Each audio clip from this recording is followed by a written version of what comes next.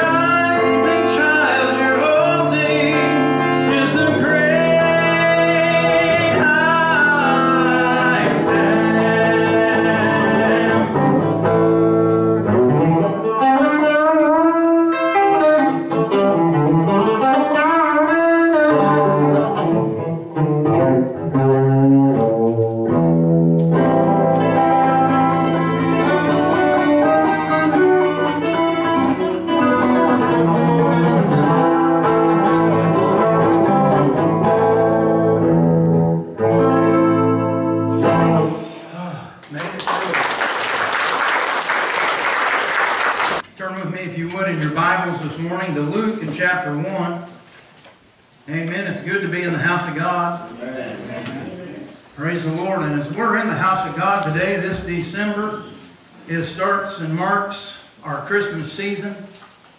And you know, we need to know that God had a message, that God had a plan of salvation for His people. And that as He did, guess what? It came to pass. Amen. Through the birth of the Lord Jesus Christ. Sent through a virgin birth. But as we start this message this morning, the message title is an angelic message from Gabriel. You see, it starts off, and God even had a plan to send a messenger before the Messiah. And starting in verse 1 of chapter 1 in Luke, it says, "For as much as many have taken in hand to set forth the order and declaration of those things which are most assured, believed among us, even as they delivered them unto us, which from the beginning were eyewitnesses and ministers of the word, it seems good to me also, having had perfect understanding of all things from the very first, to write these things in order, most excellent Theophilus, that thou mightest know the certainty of those things wherein thou hast been instructed." Let us pray. Father God, as we come to you this morning, Lord, just let the Holy Spirit begin to minister to our hearts. Father, let us have a faith that wells up within us today, God, that we can for certain ourselves share our faith with others in a way, God, that they would receive it, believe it, and have acceptance through your Son, Jesus Christ our Lord. For it's in His name that we pray. Amen. Amen. One of the things here is that Luke was writing to Theophilus. The meaning of that word Theophilus, or that name, I found out in a couple of different places. One of the things was one who loves God and one loved by God. Guess what? God loves us. I don't care what your name is, God loves you. Amen. And as it, you know, Luke was trying to give him a message in which that he was having certainty and assurity in the gospel of Jesus Christ. As it goes on here in verse 5, and it says, "And there was in those days Herod, the king of Judah, and certain priests named Zacharias, and of the course of the Abiai. And his wife was the daughter of Aaron, and her name was Elizabeth. And they were both righteous before God, walking in all the commandments and ordinances of the Lord blameless." I'm just going to stop there for 1 minute. Do you know they loved God? They were faithful to God in their service to Him. It just wasn't something that they went and did on the Sabbath day. No, they were servants of the Lord, and they loved Him with the purity of heart. Some of the other things that through my studies was that how that, you know, they were not like the scribes and the Pharisees of that day who said one thing and yet went and did another. No, they had a sincerity in them that they were faithful and committed to their faith. You see, we today need to be faithful and committed to our faith, that we can see and watch God at work in our lives. Because this is not a game. You know, it was mentioned earlier, even about where our nation is at right now and how torn that we truly are. Well, guess what? If we were focused and we were centralized on the things of truth and the things that were really important, we wouldn't be divided the way that we are, because we would be a nation one under God, and doing His will and not our own. That's right. But you see, they were solely minded towards setting in their service to God. But guess what? I'm going to have to paraphrase some of this morning to get through everything I want to. But you see, they didn't have any children, and it says there that they were well stricken in years. Well, let me just bring that down to terms for you. They were old. They were old, Johnny. I'm telling you. Well, I just felt led by the Spirit. They were past the age of childbearing. And you know, once you get past that age of childbearing, if you have not had your children, well, you know that you are not probably going to have. Statistically, you are not going to have children at that stage, and especially back then. But you see, God had a different plan, because God takes the impossible and He makes it possible. Amen. Oh, amen. Amen. He is the God of the impossible. That's right. Amen. That makes it possible. There again, in verse 8, I'm going to pick up there again. And it came to pass that while he executed the priest's office before God in the order of his course, according to the customs of the priest's office, his lot was to burn incense when he went into the temple of the Lord. And the whole multitude of the people were praying, without at the time of incense. And there appeared unto him an angel of the Lord standing on the right side of the altar of incense. Now I'm going to kind of put this here. I was showing Johnny earlier that I had a picture back in my office that, really the altar of incense would be somewhere out here, but it wasn't in the Holy of Holies. You see, that was on in. That was on in where they went. But out here, it was the holy place. You see, so even at that, when the priest came in, they would burn incense, and it was his time, his turn to burn incense. And so he goes in. But what was the significance? It says the people were without praying. Well, why were they without praying? Because ultimately, I put in your notes here, for those of you that have some notes this morning, it says, incense was burned in the temple twice daily. And when the people saw the smoke from the burning incense, they prayed. The smoke drifted heavenward, signifying or symbolizing their prayers ascending to God's throne. So this was symbolic in that whenever that they burned incense and the smoke went out and went up and the people were praying, it was that their prayers were going up to God. Amen. So the priest was in there burning incense because it was his time, but you see, it was also his time for a miracle. It was also his time for a manifestation of the power of God to do something miraculous in his life, because you know what? He was deemed worthy. Amen? Amen. There's something to be said about faithfulness. Yeah. Amen? Amen? Faithfulness to the house of God. Faithfulness to God Himself. That we will be faithful to Him and that we are expecting. Do you come to church expecting? I'm just going to ask you that. Do you come to church expecting, or do you just come expecting to hear a good message and then get up and walk out? Or do you truly want God to move in your heart, move in your life, and to feel the power of the Holy Spirit? We felt the power of the Holy Spirit in Sunday school this morning. Amen. Because you know what? Our hearts were in such a place and direction that we were all in one mind and in one accord. And you know what? We were in prayer. Amen. Amen. I think our smoke went up before the Lord, brother. Amen. You see, in this here, Zacharias, he went into this holy place to burn that incense, but when he got in there, whoa, wait a minute. There is somebody standing at the right side of that. And as that angel that was there, he had a message for Zechariah, and he begins to deliver the message. He begins to deliver that message.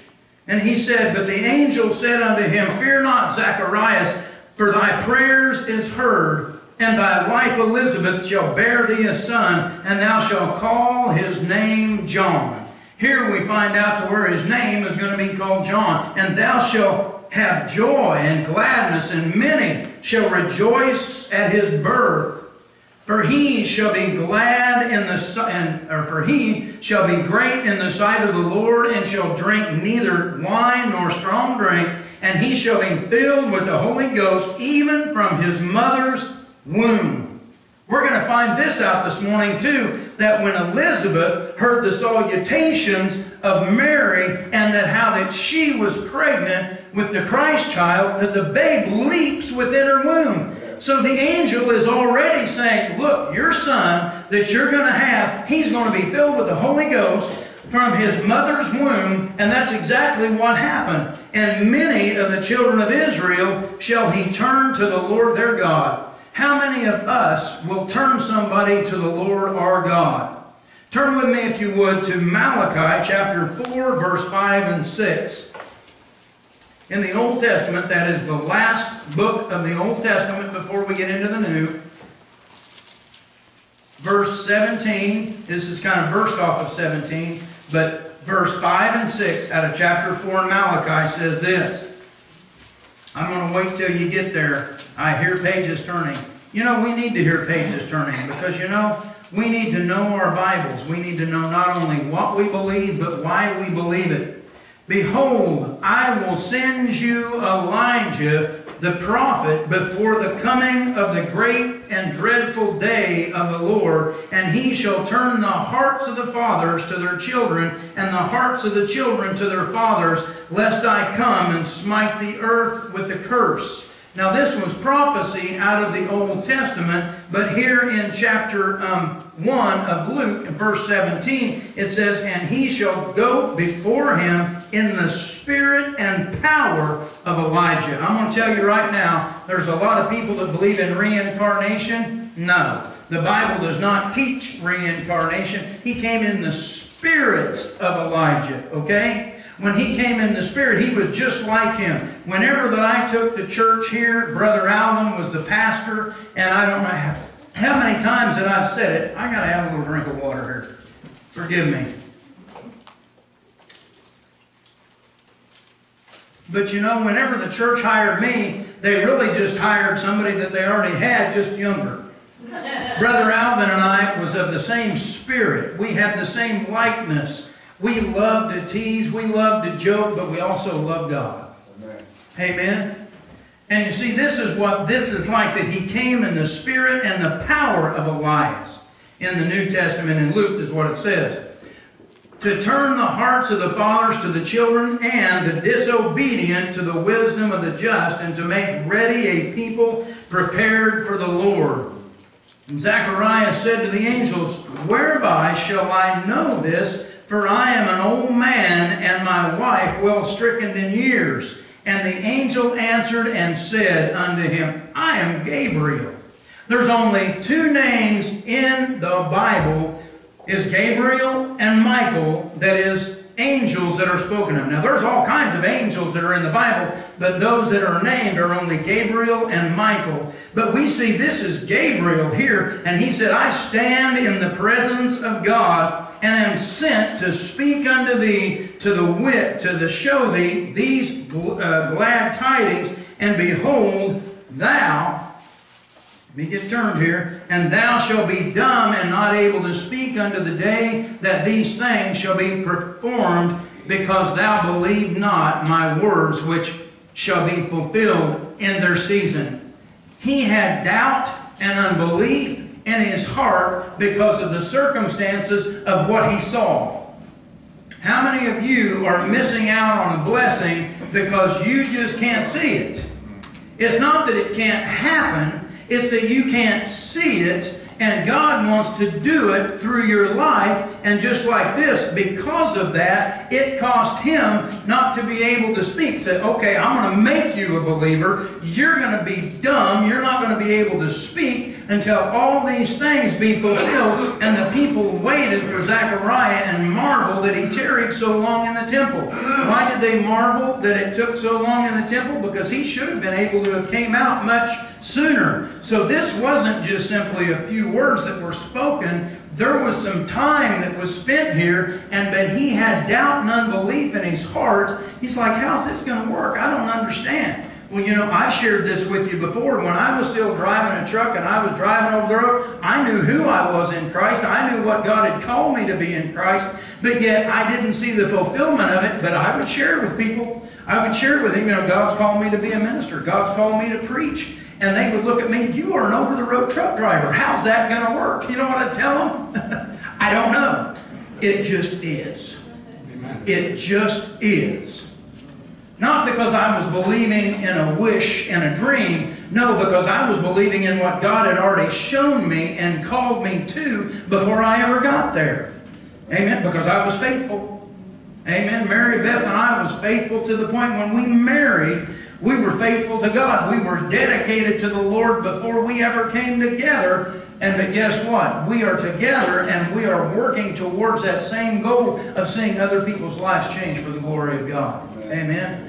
And sometimes even our own children. Amen. I was able to have my oldest son with me yesterday and his wife, and we had such a wonderful time. But you know, we need to be daddy sometimes, and we just need to be there to love our kids.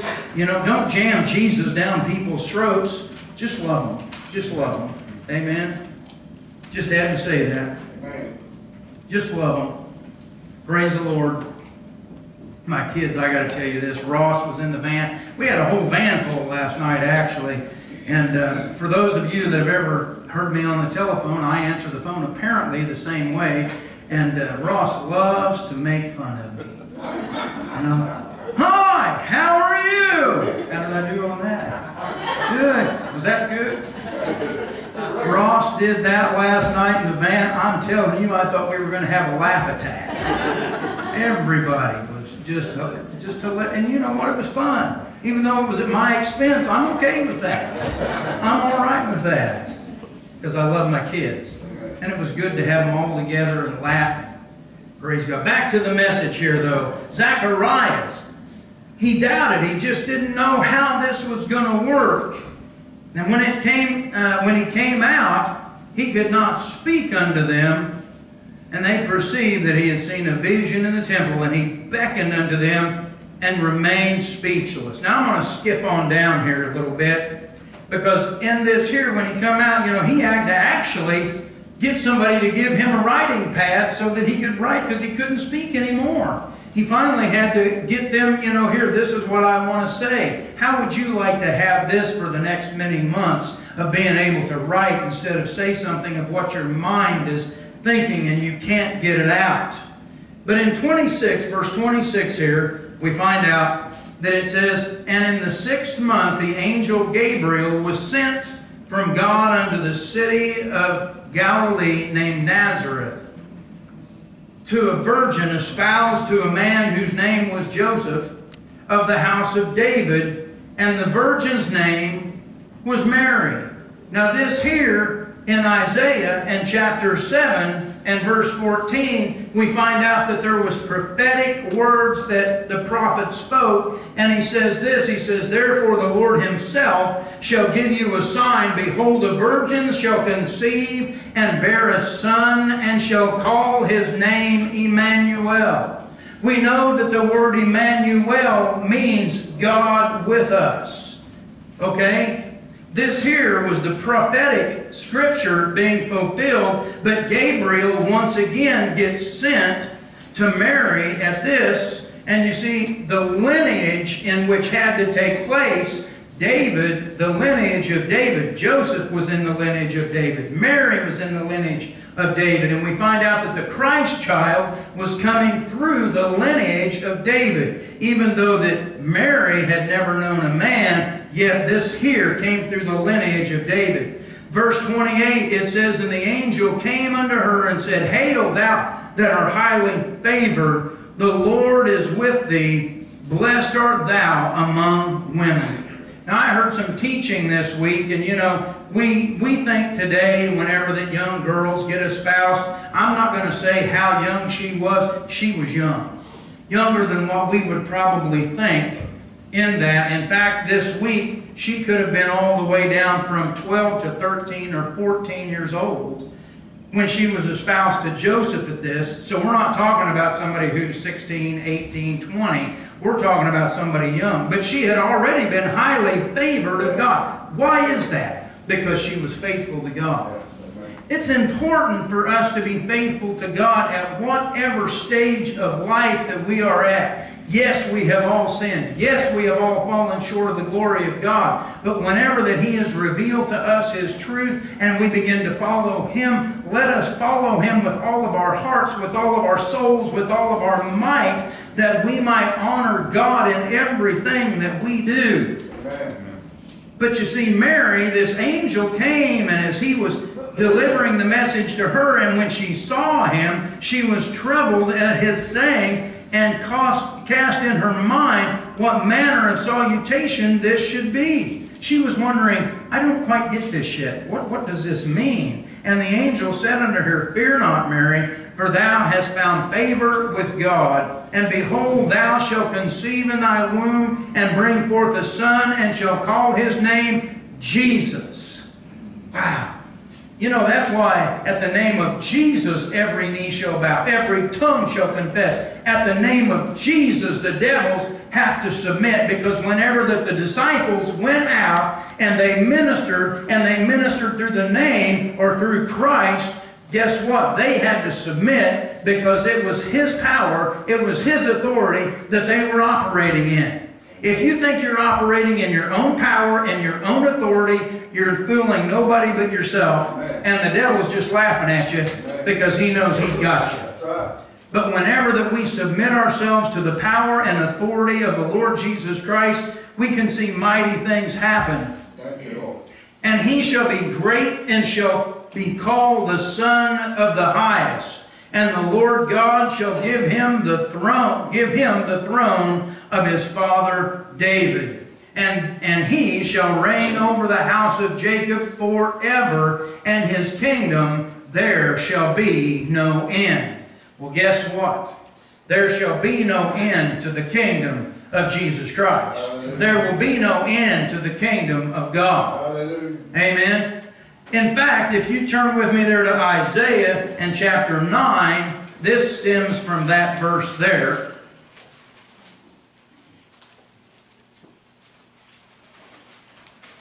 Isaiah chapter 9, and this kind of stems off of verse 33, but I'm going to read this to you.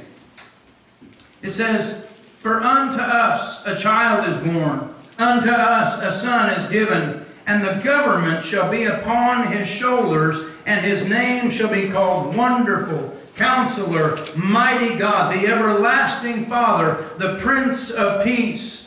Of the increase of his government and peace there shall be no end upon the throne of David and upon his kingdom, to order it and to establish it with judgment and with justice from henceforth even forever. The zeal of the Lord of hosts will perform this." We're seeing even here the prophetic aspect in the Old Testament, speaking what the angel here has already proclaimed to Mary in this. But you know what? There still can be. Is it wrong to have questions in our minds? Is it wrong to maybe not understand? No. There's nothing. There wasn't anything wrong with what Zacharias did, but he doubted. It wasn't the question aspect. He just doubted and did not believe. But you know, as we go on here and we see, and then Mary said, verse 34, "Then said Mary unto the angel, How shall this be, seeing I know not a man? And the angel answered and said unto her, The Holy Ghost shall come upon thee, and the power of the highest shall overshadow thee. Therefore also that holy thing which shall be born of thee shall be called the Son of God. And behold, thy cousin Elizabeth, she hath also conceived a son in her old age, and this is the 6th month with her, who was called barren." Wow. So Elizabeth is already 6 months pregnant at this point. The angel is revealing this unto her. For with God, nothing shall be impossible. If I don't get anything else across today, just go home with the understanding nothing is impossible with God. Amen. You may be in an impossible circumstance, but yet all things are possible through God. Why can I say that? How can I say that? Because God says that. We just have to believe Him. We just have to trust Him for these areas of our lives to where we can't see the door. He'll make a door. Amen. He'll open up the door to where that no man can shut it, and He'll shut the doors in which no man can open. But you know what? God will make a way. Amen. He'll make a way where there seemeth to be no way. Because with God all things are possible. And Mary said, Behold, the handmaiden of the Lord, be it unto me according to thy word. And the angel departed from her. She had doubt, or questions, I shouldn't say doubt. She had questions of how that it was going to happen. But the bottom line with it, she said, you know what? Hey, here I am. let it be as done that you have said to me. Yes, amen. How many of us here today can honestly say, okay, we're willing to say, all right, Lord, you know, that can be scary. Do you realize that? Because if you really believe it, that can be scary because you're opening yourself up to God doing something with you that maybe you weren't expecting. How many of you would like to have that happen? I've had that happen in my life. Amen. Amen. I've had that happen. He's a good God. Yes, He is a good God, and yet we sometimes doubt, and that's why that God can't do some of the miraculous through us the way that He wants, is because we're not believing. That's right. We're just simply not trusting in His Word. Now I'm going to paraphrase a little bit of this right in here, because Mary gets up at that point. She goes to her cousin Elizabeth, and she gets to where that Elizabeth is at, in verse 41, and it came to pass that when Elizabeth heard the salutations of Mary, in other words, Mary goes when she gets to Elizabeth, and Elizabeth, you are not going to believe what has happened to me. You're just not going to believe this. But let me share it with you. This angel came down, and this angel was talked to and said that I was the chosen one to be able to birth forth the Christ child, and I wasn't sure how it was all going to happen, but I believe it. Amen. I just got to sing. Amen. Oh yes, the answer's on the way, this I know. My Jesus said it, I believe it, and it's so. My Heavenly Father knows the need before we pray. And you can rest assured the answer's on the way. Gotta sing it again. Oh yes, the answer's on the way, this I know. My Jesus said it, I believe it, and it's so. My Heavenly Father knows the need before we pray. And you can rest assured the answer's on the way. And the answer was on the way. It was coming through the Christ child. Amen. Jesus. It was coming through Jesus. And you see this here, as she began to share this, all of a sudden Elizabeth is listening to what Mary is saying, and it says, and the babe leaped in her womb. This was John. And Elizabeth was filled with the Holy Ghost. And she spake out with a loud voice and said, Blessed art thou among women, and blessed is the fruit of thy womb. And whence is this that to me, that the mother of my Lord should come to me? She knew exactly who was in Mary's womb. Amen. It was time to worship, because how is it that the mother of my Lord should come to me? For lo, as soon as that the voice of thy salutation sounded in my ear, the babe leaped in my womb for joy. John leaped for joy in Elizabeth's womb. Now, you know what? Some people are going to think this is nuts. Guess what? Go ahead, think that. But you know, I'm going to share this story. Some of you already know this story. Little Noel, well, I can't say little Noel anymore. He is taller than I am now. 14 years old, going to be 15 in January, 31st. And you know what? He's now taller than I am. It was 3 weeks ago, he wasn't there yet.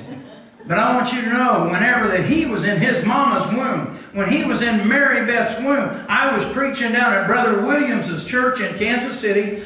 You remember, all of you remember Brother Williams. He's been here to preach for you when I've been gone. Well, guess what? I was at his church, and that was 15 years ago. And as I was preaching, Mary was sitting somewhere over kind of where she's at now, and little Noel was just doing this in her tummy, because he was hearing his daddy's voice. He was knowing what was going on even while he was in his mother's womb. You see, because all of our children, if we would really understand it, God has a plan and a purpose for them. Yes. Amen. You see, God had a plan and a purpose for Noel when he came into this life. Even before that, even in his name, the Lord spoke it to Mary. We had been going over, what are we going to name him? You know, and she would call me on the phone because I was out on the road. And, you know, what do you think about this? I'm like, no.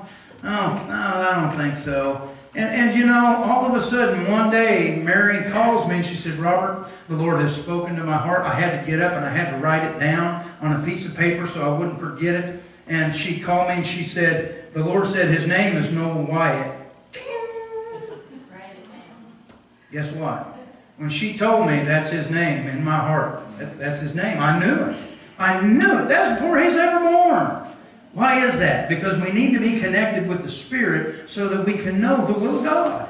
Because there's a plan for all of our lives. We just need to submit to it. Okay, back to the message. I thought I was on my message. Somebody help keep me on track by saying amen or something. Amen. You know, these stories are important sometimes too, but I like to stay focused on the Word. But these things happen. They're not something that we've made up. They are something because of the faith that we have maintained in God, that He brings these things to pass. And that's what happened to Mary here. There's a whole list of what goes on even after this. Behold, or blessed is she that believed, for there shall be a performance of these things which were told of her from the Lord. It goes on, and I mean different things here that Elizabeth is speaking and saying. But all of a sudden, she goes back when the time was right. And now we get back to where that Zacharias comes back into the scene. I want to get to that point. Because whenever that we see here, I'm going to pick up in verse 57 there. It says, now Elizabeth's full time come that she should be delivered. And she brought forth a son. And her neighbors and her cousins heard how that the Lord had showed great mercy upon her, and they rejoiced with her. And it came to pass that on the 8th day they came to circumcise the child, and they called his name Zacharias after the name of his father. Okay, now I want to stop here just for a minute because this is important. You see, they were going by the tradition or the law of what God had given, that the circumcision for a young male should be on the 8th day. There's a whole litany of things that go on in this, but even how that on the 8th day there is something in the blood system that causes it to coagulate so that the blood will stop flowing easier, and before that it's not. They probably didn't know why, but they just knew God told them at that time it's on the 8th day. Science has shown and proven that this here is what happens on that significant day after that a young male is born. So they go, they're going to do this, and they're going, oh, how would you like for your neighbors to name your kids? Yeah, somebody named them Sue. I remember that song. But you know what? Elizabeth didn't go with that. They're like, no. This child's name is going to be John. Wait.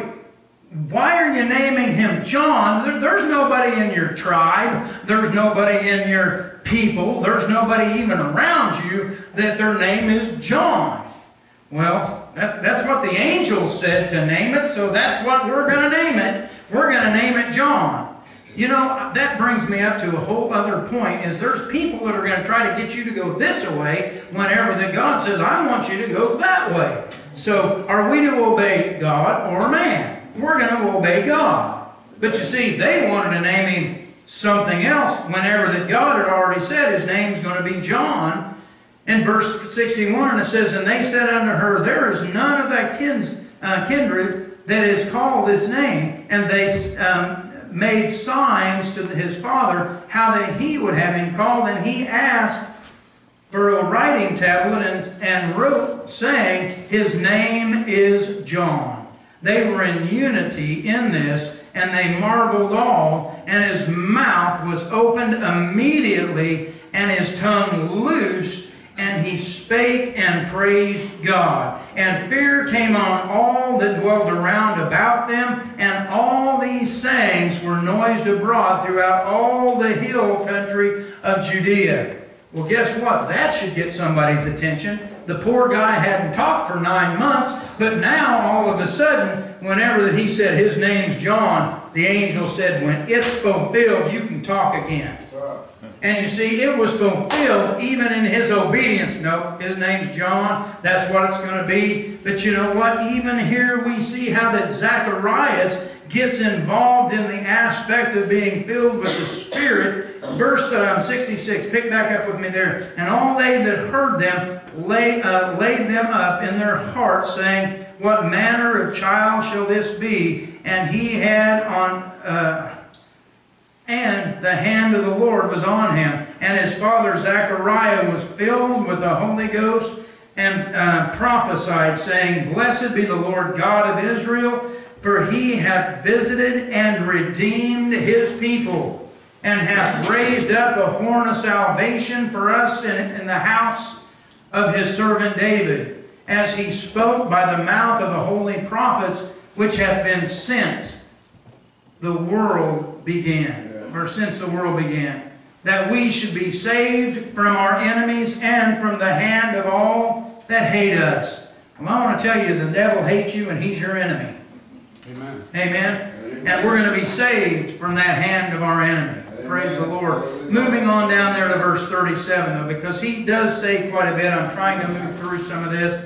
But in verse 76, and it says, and thou, child, shall be called the prophet of the highest, for thou shalt go before the face of the Lord to prepare his way. In Malachi, there again, chapter 3, verse 1, it says this. This is a place to where this prophecy is fulfilled. It says, behold, I will send my messenger, and he shall prepare the way before me, and the Lord whom ye seek shall suddenly come to his temple, even the messenger of the covenant, whom ye delight in. Behold, he shall come, saith the Lord of hosts. This was John the Baptist. He went preaching and proclaiming righteousness. He preached repentance. He would have those religious leaders who were so pious come out there, look at them and say, oh, you brood of vipers, who hath warned you of the wrath to come. I think we need to say some of that to some religious, pious people today. I'm sorry, I got to be bold. Amen? Because that's what's happening. Is that, you know what, the church is, the preachers aren't standing up preaching the way that they really need to. They became so pious in how that they speak and the way that they, I hope I look nice today too. But if I don't, my tie gets a little off, I'm not going to worry about it. Amen? Because you know what, God is the one that is being glorified here. And if I have to be a fool for my Lord, so be it. Amen? But as long as the message gets out. Amen. Amen. Mary, Elizabeth, Zacharias, John, in all of this here, the fulfillment that takes place in Luke in chapter 1. Luke is wanting us to know that these things can be made assured. That's why I bring some of the aspects of the prophecies to light here. One of the things that I do want to mention in closing today is this. Because you know what? The angel Gabriel that came, he came speaking the word of the Lord. He came preaching and proclaiming to the message in which he gave to these individuals were messages that were already spoken in the Old Testament and proclaimed. But what he said was nothing against what the Word of God had to say. It's important that we understand that in the New Testament that Paul speaks and addresses this in Galatians in chapter 1 that, you know, even though an angel might come and speak to us, if it is not what God has already, thus saith the Lord, said, we don't want to listen to it. We don't want to have to listen, even give to that. Because in verse 6 of chapter 1, Paul tells us this. He says, I marvel that you are so soon removed from him that called you unto the grace of Christ unto another gospel. Which is not another. I find that remarkable right there. It's not really another, but there are some that trouble you and would pervert the gospel of Christ. They would pervert the truth of what his message really is. But Paul goes on and he says, but though we or an angel from heaven preach any other gospel unto you than that which ye have had preached unto you, let him be accursed. Verse 9. As we said before, so I say now again, if any man preach any other gospel unto you than that ye have received, let him be accursed. That word breaks down to anathema, which means cursed. We need to know that what is spoken, and if anything, or what we hear, or what we see, is telling us something else, we can't listen. We have got to stay true to the Word of God, and we have got to stay focused on that, to where that the truth is what sets us free. How many of you have been set free by the truth of the Word of God today? The enemy is always, just as Johnny said, the enemy is always going to be out there trying to woo you or trick you or get you away from the truth. But the truth remains the truth. Amen. You see, God loves us, and He loves every one of us that is here today. He sent His only begotten Son, that whosoever would believe upon Him should not perish, but have everlasting life. Life eternal. But without Jesus, we have no hope. Amen. Without Jesus, we have no security in our salvation. Amen. You can be a good person and have all the good amenities of life, but yet life without Christ is empty, and you're still just as lost as the worst sinner that you might be without Christ. If Johnny comes forward today and Sherry and leads us in song, if you're here today and you've been challenged by this message, inspired by this message, take this time to press in, to seek God, and to draw closer to Him. Let your light so shine that the world might see the love of Christ flowing through you. In Jesus' name.